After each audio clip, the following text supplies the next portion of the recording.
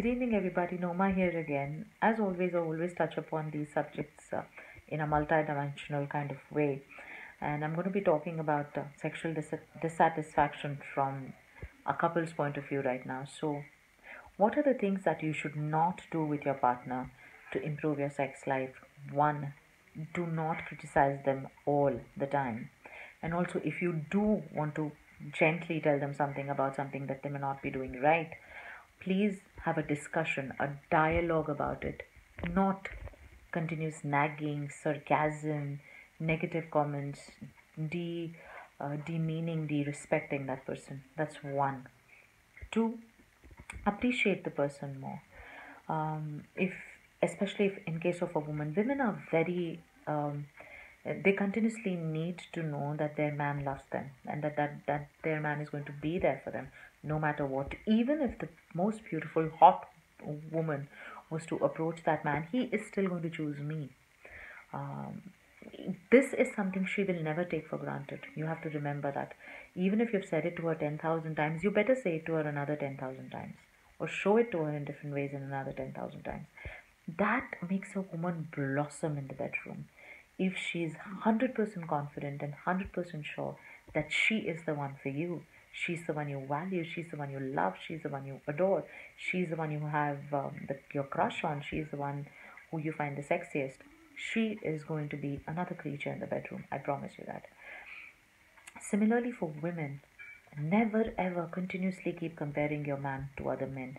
He is more successful, he bought a new Beamer, he took his family to Rome, he's taller, look at how fit he is, he just doesn't even touch alcohol, um, he's bought a new bungalow. Men are, power hungry. For them, success is defined in terms of power, success, money, work, and adoration from women.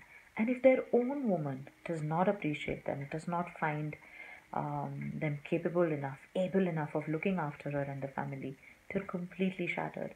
And that immediately shows in the bedroom. Two. Three, do not assume things in a relationship. Don't think that your woman is this Sati Savitri, holier than thou person and taboo, and she will not be open to experimenting in bed.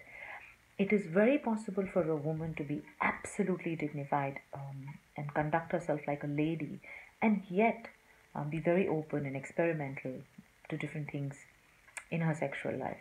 So you have to learn how to separate sleaze, sensuality, and taboo, sickness about it. Those are three different categories. Fit your woman in the sensual category, treat her well, and see the difference. Four, continuously talking about your previous houses, your maternal house or your paternal house, and or comparing, your husband to your father and your brother, that they are better, they are better, they are better. That's a no go. Similarly, for a man, continuously comparing her to your mommy or your sister is a no go. These are things that completely change the dynamics of the heart and the emotion, and it all shows in the bedroom. Four, you have to keep the romance alive. You have to keep a little bit of wooing her, and you have to also tease him a little bit, whether you sext or you text or you hide a little note under his pillow or he buys you flowers.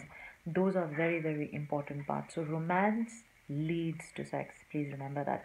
Men who feel time for romance chala gaya, to time for sex bhi chale jayega बहुत ही jaldi.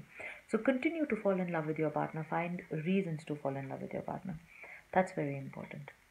Fifth and most important, and I feel especially with Indian couples, there is nothing wrong that you decide to do in your bedroom as two consenting partners.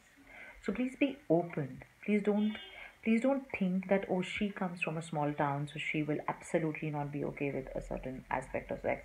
And don't assume if he asks you to experiment that he's being dirty. Talk about it, communicate, experiment, see what works, see what doesn't work, and then reach a conclusion. Don't assume. Assumption, comparison, constant nagging, or criticism are short ways of killing the sex drive. So I hope this, along with what I told you as Dr.Navhya, helps you all, and you have the best relationships ever. And oh, one more last thing. Men feel foreplay starts in the bedroom. Nah.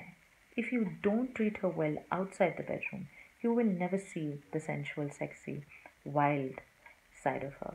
Treat her like a queen outside the bedroom. Treat her well. Win her confidence. Win her trust. Do not ever body shame her or judge her. And your life is going to change like magic. Bye bye.